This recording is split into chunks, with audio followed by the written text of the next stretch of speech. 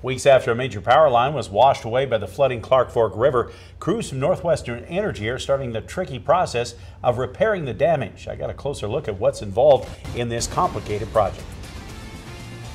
When the Clark Fork hit record flood levels in May, it not only created major problems for residents living in low-lying areas, it also took out one of Northwestern Energy's major transmission lines that serves the west side of the Missoula Valley. It took weeks for the water to recede, but now crews are finally able to start repairs. With crew safety and environmental concerns on the list, there are a lot of things to complicate the project.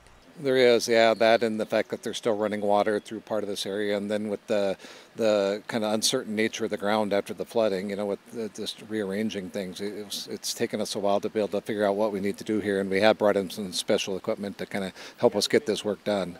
Much of the damage is limited to the half-dozen poles crossing and closest to the river.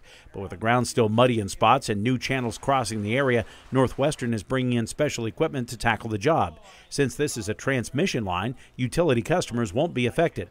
But restoring the line is critical to the overall Missoula power grid. No, we didn't lose any power, but this is an important part of our electric infrastructure in the Missoula area. It's a 161 kilovolt line, which carries a lot of electricity over a long distance, and we rely on this to serve the Missoula area. But we were able to reroute the power, so nobody lost power because of the damage here. But we do want to get it fixed and help us feel better about our ability to keep power on for everybody once it's back up to full functioning capacity. The city is also using this opportunity to remove debris and reconfigure trails around the new changes. Northwestern Energy not only repairing this line, they are looking at a possible relocation, but that will take some time to work out the details.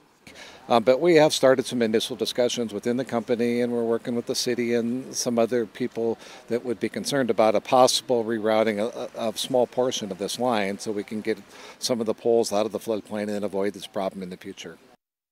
Those repairs are expected to take about 3 weeks.